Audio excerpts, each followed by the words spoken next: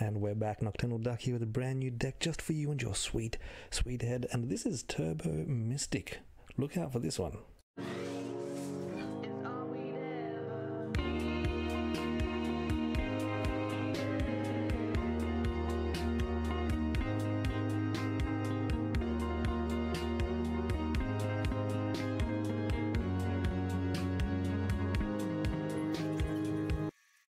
Okay, so here we are with this Starfield Mystic Brew, the Turbo Mystic, if you will. And I dubbed it that because it moves incredibly fast, probably the fastest white-black deck I've ever played. The way it all works is built entirely around Starfield. He is going to be the star of the show, but there is some new pieces from Theros that have really sort of brought it home. So what are we trying to do? We have things like Pious Wayfarer, obviously Starfield Mystic, Favoured of Iris, and these three together will just start chaining little combos together. But then I also have Hateful Eliodon and the Ephemia. Now these two are the new pieces that really change the game, and I'll get into how and why.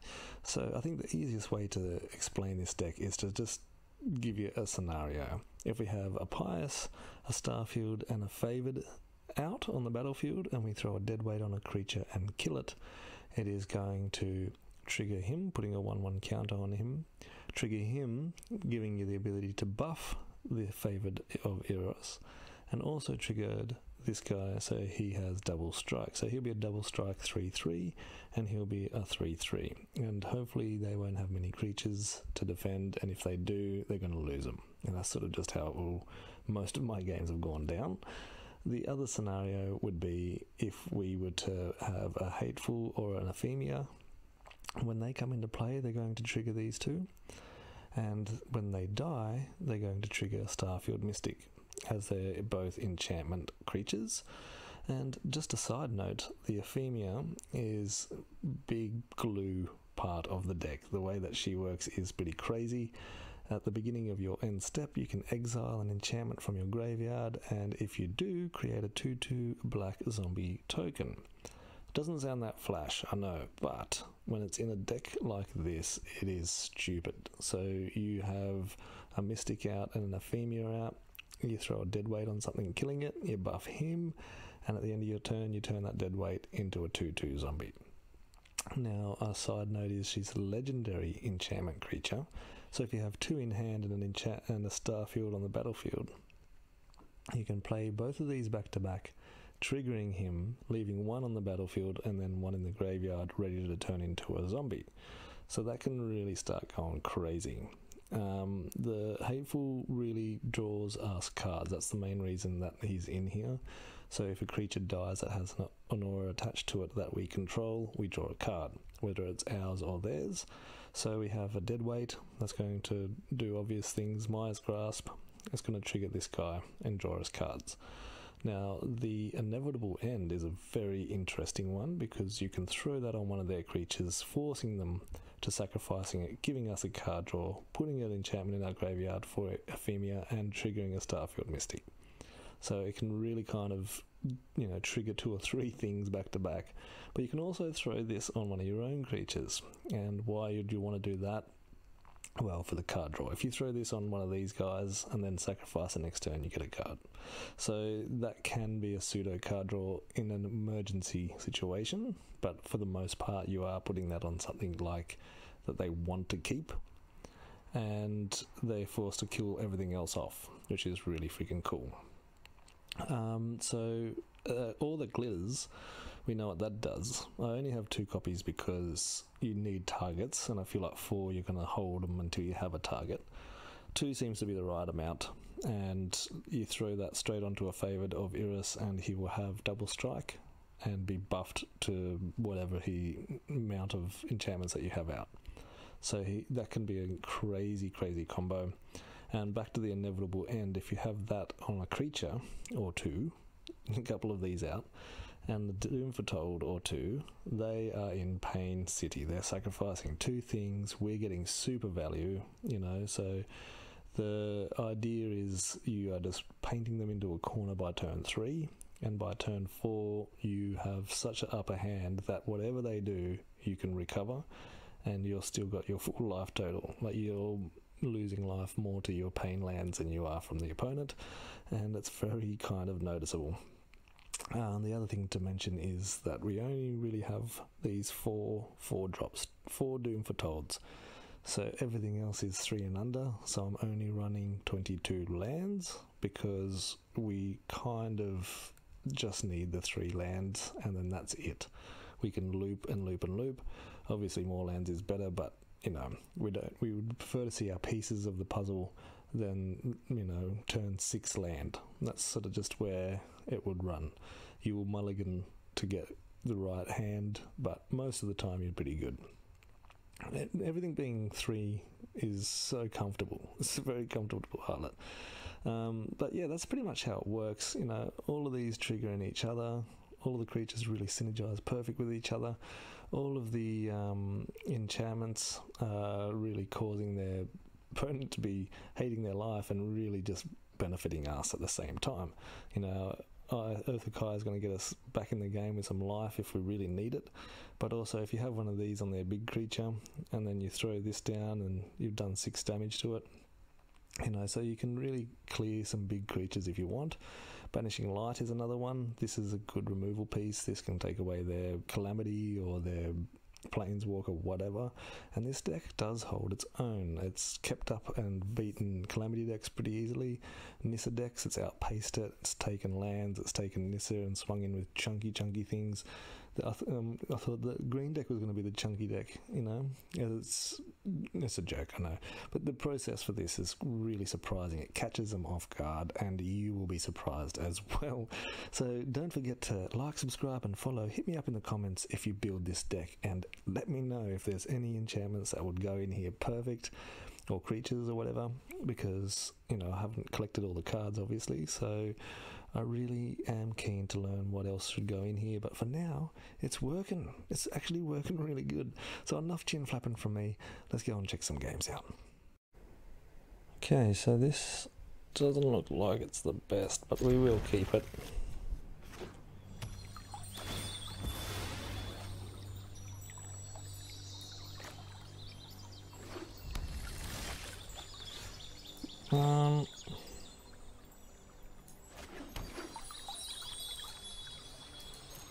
I'm gonna get a black. So he's got a red deck. And this might not... I haven't versed a red deck with this. Like a proper red deck. Oh, it's a red-blue. That's different. So I think we just get him out and gain a life.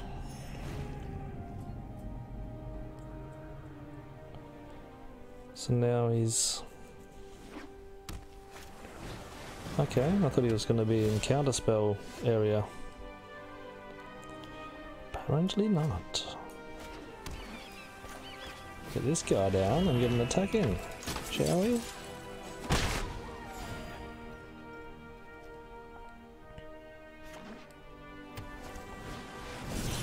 Okay, still no targets for our enchantments. There we go.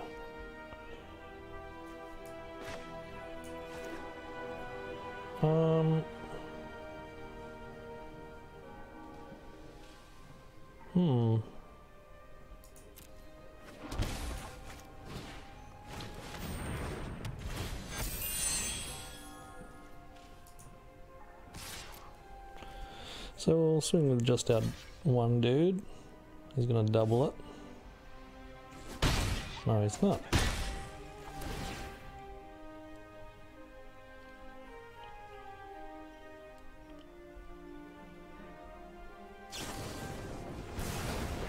Okay, well he's done his damage.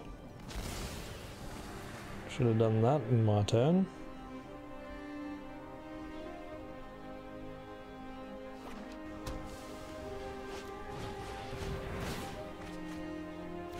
It looks like he's only going to have these. Okay, there we go, that's good. Hate using these on tokens. Sure, buddy.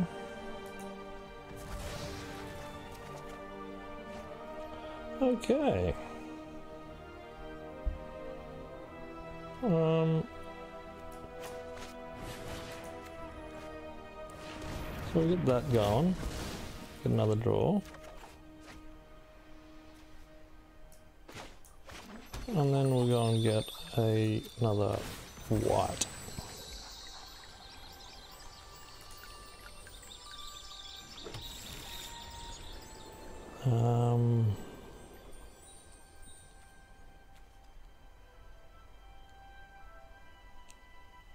I guess we just put another one down.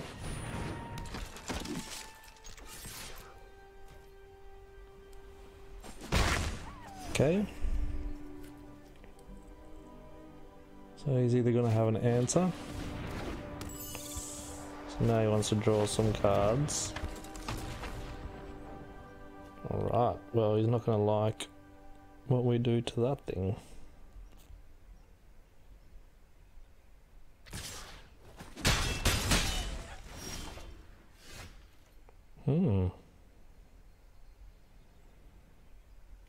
Interesting.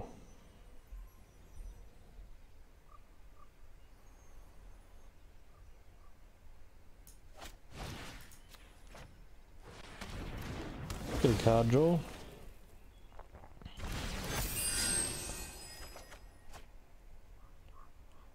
Awesome. It does stop the...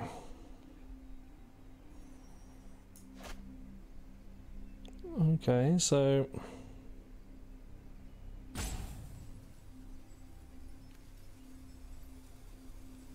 I'm going to attack first.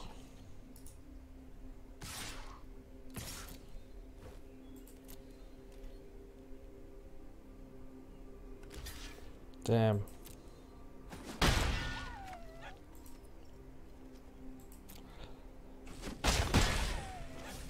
Perfect.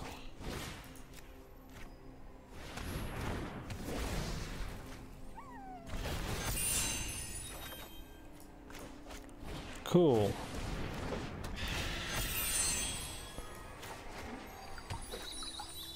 Yes. We'll go and get a white. And yes, we will get rid of one of them. Nice. So he's facing down quite a lot here. Okay, so he's got a good...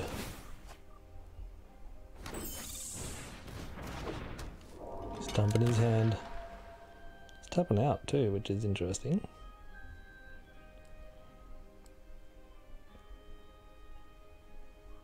Depending on what we draw here. No blocks.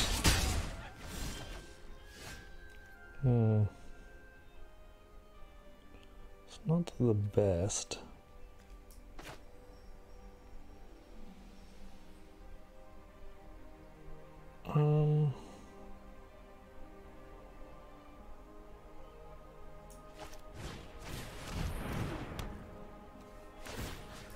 I'll just take that.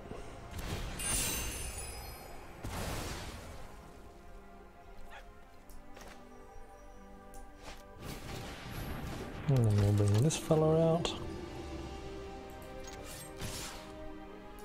And then we'll hold him back.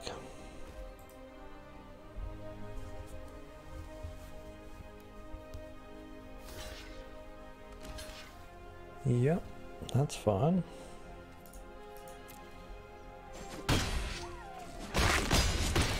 Down to 4. We get a little pluggage plus a little dude. What a nice little rollout this does. Yeah. You're gonna have to hold them all up to block.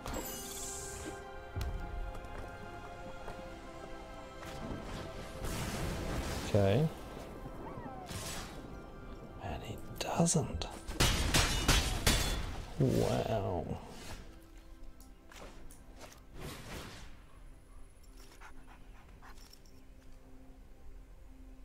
I'd make him a 1/1 still.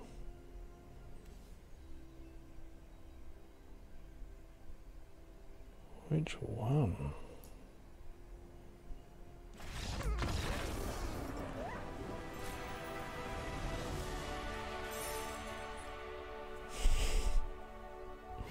Now this is what we want. This is what we're talking about.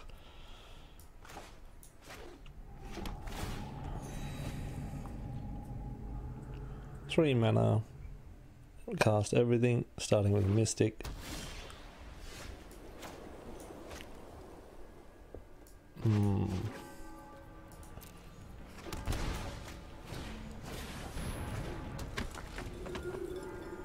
Okay, so now if they put a creature down, we're cheering. That's not good.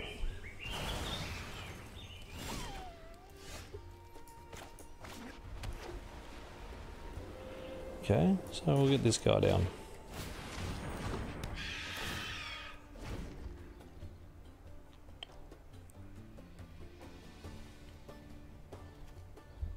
Right, so you got another one of them or what? Huh. Rightio.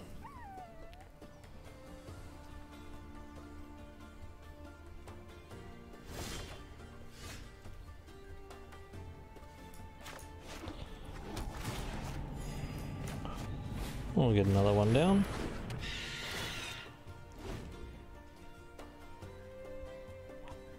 Now if you have a removal for that, you're just playing a jerk deck. Good. Bunch of your crap. Okay, cool.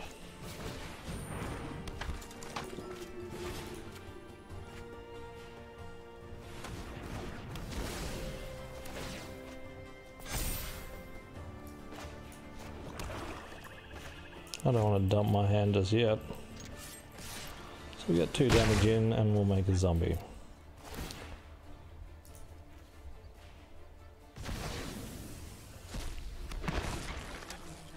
Beautiful. Sure. That's kind of not what we want.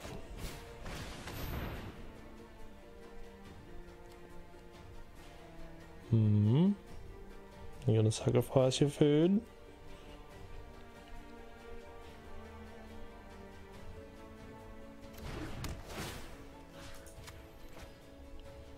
Yep, so we'll gain 3 life and get 7 damage in.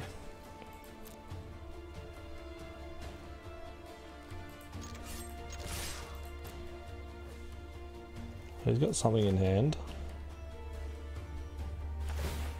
No, he's just doing his food. Just having a meal. Right, we'll hold that.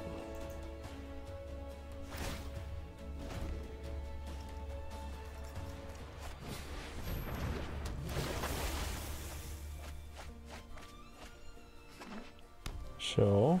No, he's got enough for a counter spell.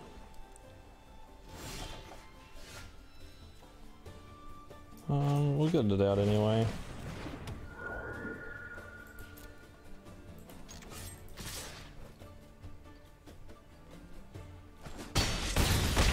Down to 7.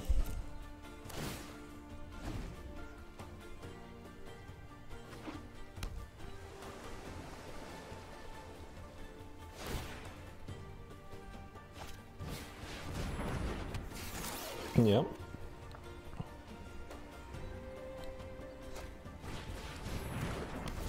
That was nice. That was not so nice for us.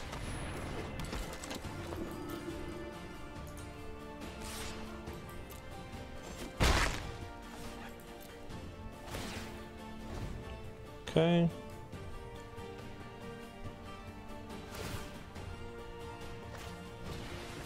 Sure. Get another buff. Doesn't have a trample though. Yeah, you gotta go for the flyer. No, are you gonna swing in? That's the question.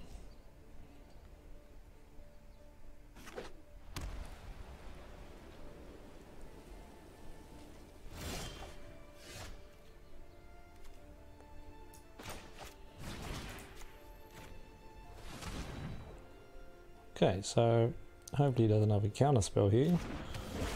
Good. So we'll get a little buffage. And we'll go all in.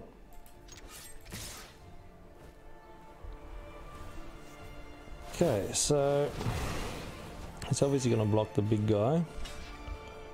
Take 6 down to 2.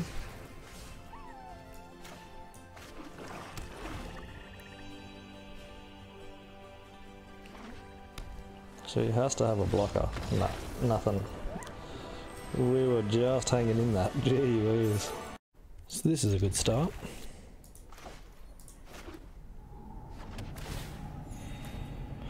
Good old Turbo Mystic. Oh, good. Well, you missed out on that one, didn't you? And you helped me do this.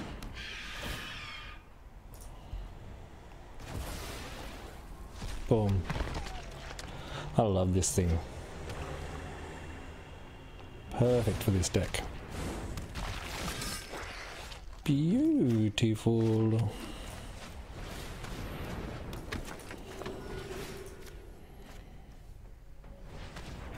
So now I'll get some damage in. And another zombie.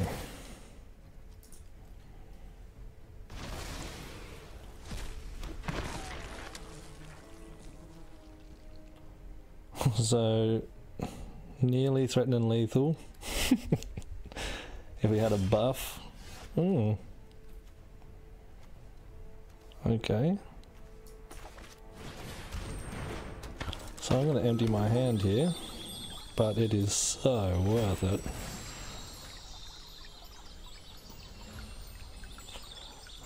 Doesn't really matter.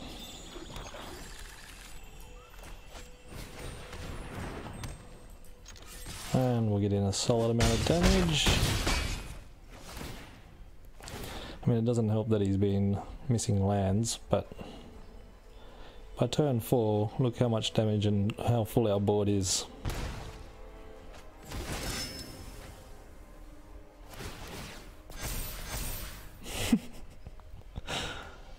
And scoop. Yep.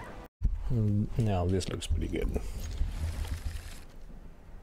We don't have a untapped black, unfortunately, but 'tis what it 'tis. There's our third land, thank God. Okay, so I think we go in with a Mystic.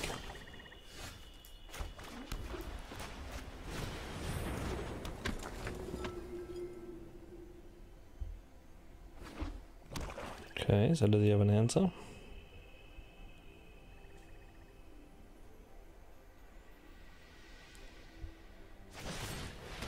He does. Okay. No worries then, mate. Get one of these down. Just punish him for taking away our creature. And then into this. Put that on him.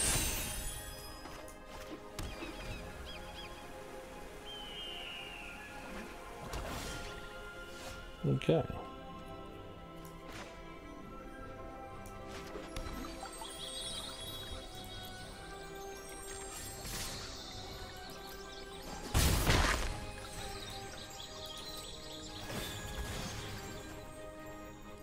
So we'll go and get a black and end turn. See what he puts down. We've got a couple of good answers here. He surely has to put something down. Maybe he's just going to answer it. Just a deck full of removal, is it? It's having a good think. Trying to figure out my plan.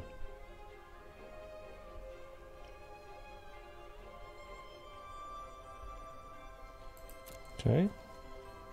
So not doing anything, he's holding up in case.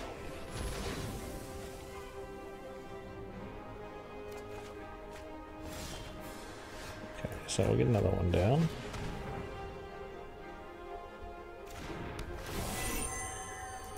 I'm gonna put it onto him.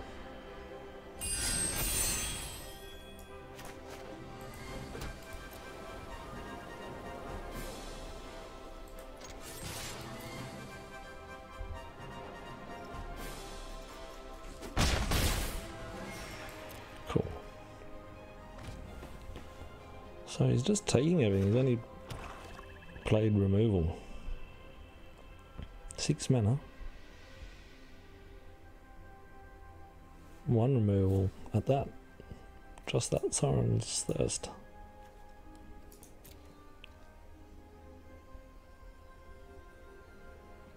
Just trying to figure out which one to kill.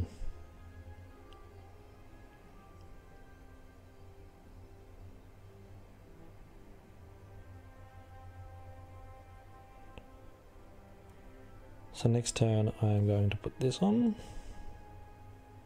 to one of them. That way I can get some card draw or force something out of his hand, because I'm not getting anything here. And what's he doing?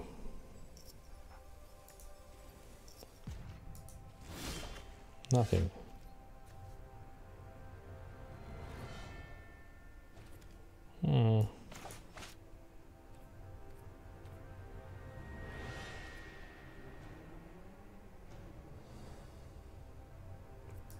Yeah, I am gonna do this. Okay, so we'll keep the... and we'll put it onto him.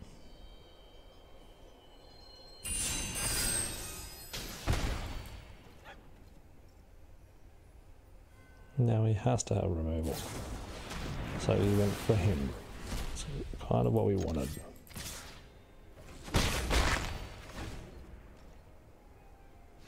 Down to 9. Okay, cool.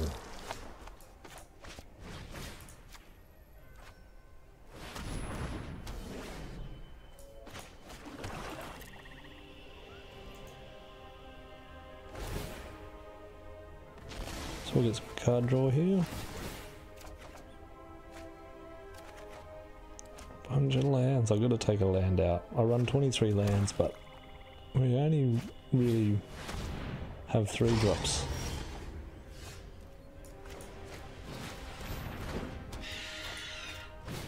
So you're not gonna like this.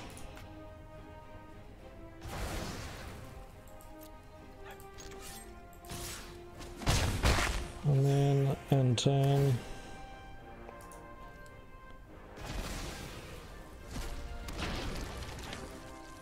It's amazing. This deck is just amazing. Yeah.